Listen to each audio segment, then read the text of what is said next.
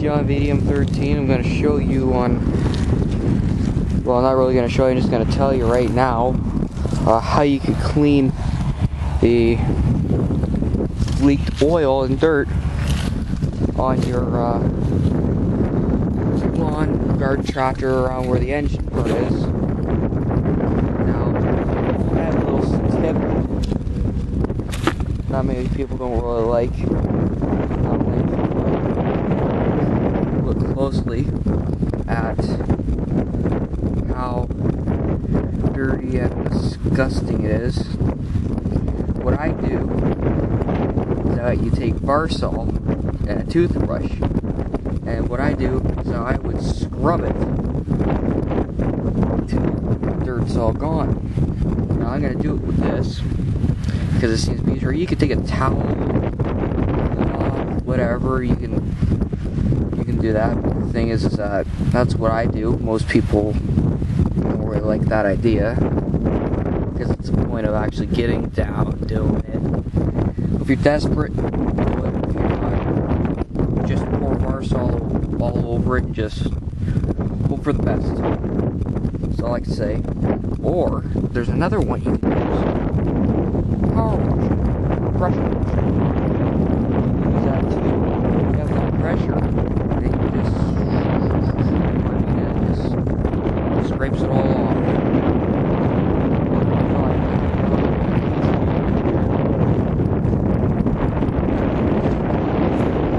Just want to give you that little tip on how you can clean that off. You know, it takes time, patience. That's something about me, I don't have patience. So if you ever see my videos online or on YouTube, then you know, you should understand I don't have patience for anything. So, yeah. The Rebel Rouser over there. Got him parked over there along with the Sears. So he's doing pretty good so far. Just had something hit my hand here. Ooh, it was a bug. Spider. Ooh. Holding this camcorder, I just had a spider fly right on me. Ooh. That's gross. Come from the trees. Yeah. Not bad. Look at the field. Now this thing's gonna be a little romper soon. Going through the mud, you know, dashing through the mud in a dirty lawn tractor. Go, you know, sliding all the way. You know what I mean? Things like, yeah, mud like that and this and that. You know what I mean?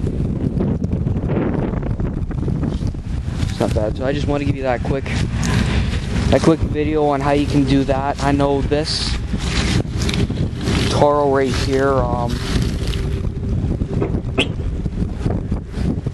this Toro I could probably take the engine out. It's too much work taking the engine out and stuff like that. You know, it's got a little bit of rust on it and dirt, you know what I mean? It's unbelievable. You can see the oil and where it leaks oil a lot.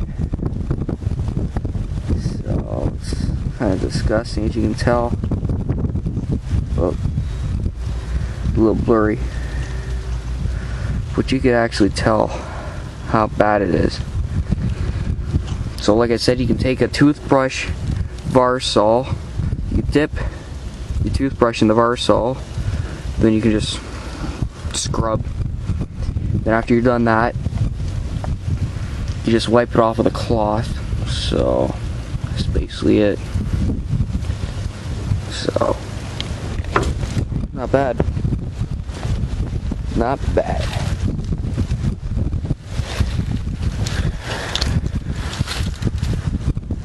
I find just about anything and everything for lawn, garden, tractors and stuff like that. You just tape them. Sorry about the wind and stuff like that, but it's windy out here. But you can feel, I bet you can hear it too in the speaker, which I don't like that at all.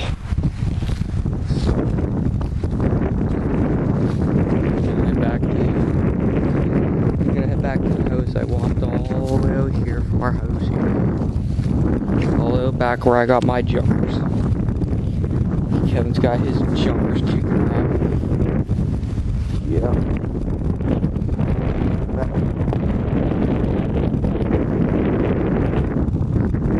November 2nd, 2011. I do not know what time it is right now. I don't have my watch on.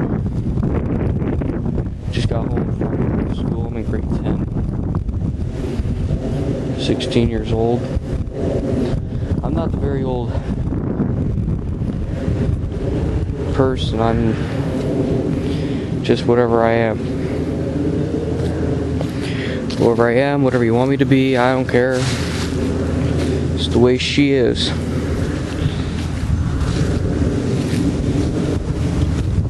As one pug life would say, I'm still cheeching.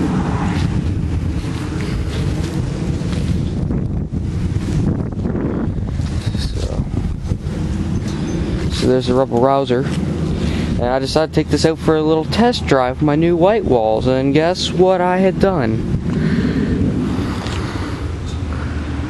A real bad idea.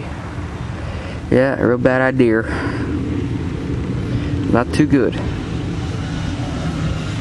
No, that still looks good from a distance, though.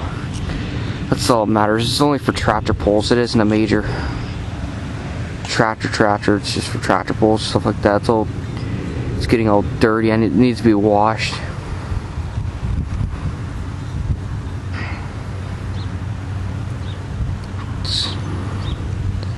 Neat little project this thing is.